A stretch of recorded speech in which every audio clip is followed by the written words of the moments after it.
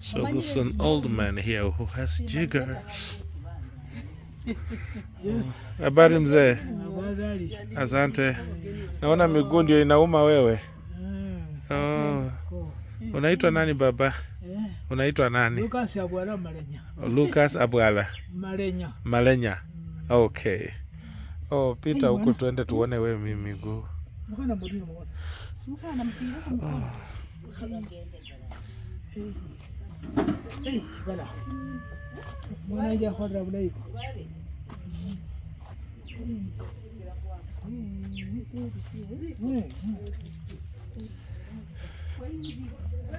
So ibona mkana mnyole. Mutete tena. Mzuri habari yao. Na hii nyumba imejaa vitu sana. Na ni chakula. Oh, ya kuuza. Chakula ni ya kuuza. Okay. Nafanya biashara. Oh. Wewe ndio mama ya mzee. Nani anauza hiyo? Mimi. Unauza wapi? Unauzia wapi? Kwa barabara. Okay. So she has a business. It's the avocados and bananas. And so she sells those. Hata mboga pia unauza mama? Analetewa tuna mtoto. Oh, hii ni ya kukula. Okay, so the house is a bit full. Na nyumba umeweka makunguji hii ya nini mama? Umeweka hii makunguji mingi ya gunia ikuweka. Zinakanga kwa. Yaani nini? Unajua sisi? Na amanya majungu. Hasa iko huko kwa humu hii. Ndio imefanya umehamia huko. Sasa wewe unalala hapo? Msana analala hapo. Mimi nalala hapa. Wewe unalala wapi? Hapa. So she has moved because of the bedbugs and rats. She has moved and she sleeps there and the old man sleeps. Mzana analala hapa. And the old man sleeps here and she sleeps on the chair because of the bedbugs. Chaniona hii maneno ya chisuli. She says there is a demon, a bedbugs demon in the bedroom, so she's been forced to move away. She's trying to get the light. Good. I think they have a problem of hoarding. They've kept all these rags, all these sacks.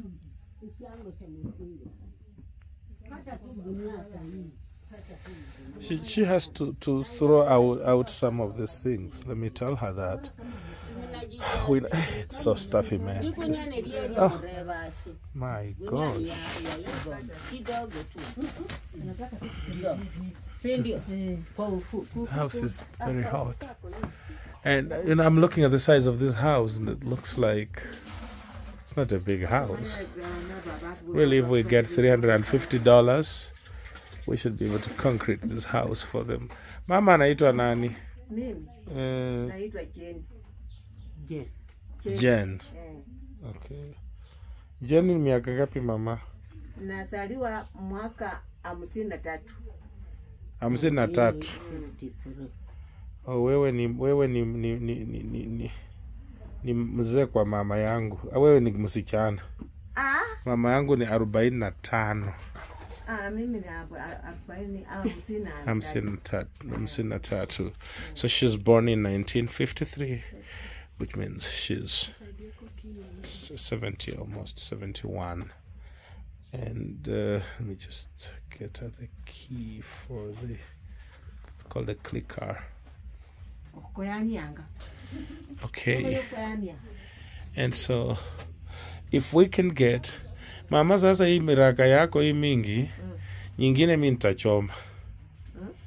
Mimi nitachoma nyingine hii. Ibidana para samba. Umrosi wabi khamaroko. Wabi khamaroko mkhayo. Wabi khamaroko. Hakuna.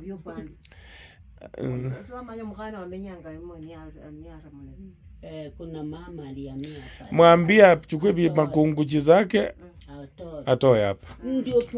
Ndio upumue. Hakuna hewa ya kupumua. Hivi vitu vinachukua hewa yote. Ndio inaongeza ugonjwa. So she says that there is a neighbor who moved and brought in her crap, her all that, and they just keep all that in somebody's house. My gosh, her room is just too stuffed. You can't even breathe in here. It's just bad. Bulware buli munda.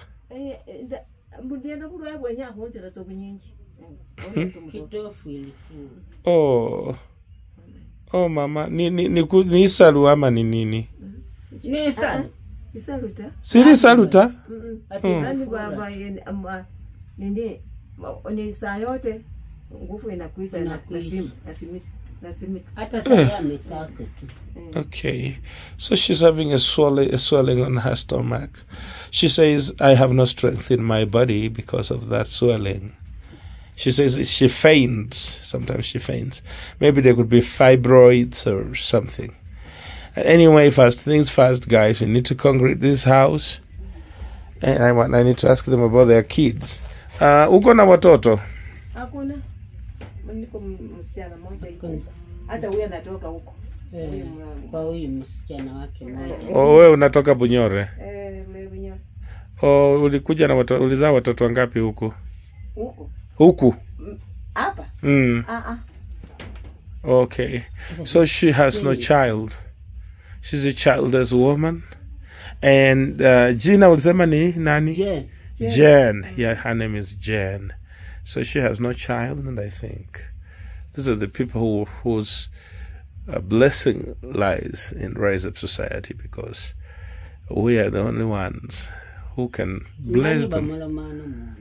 Man, I'm grateful for the fact that we met them and we're able to touch them at the point of need. So we will be trusting the God of heaven to touch somebody, to get us here with concrete, so that Jane, together with her husband, can be jigger free. And in the process of working on it, we will eject all these rags out of her house, so that they come in.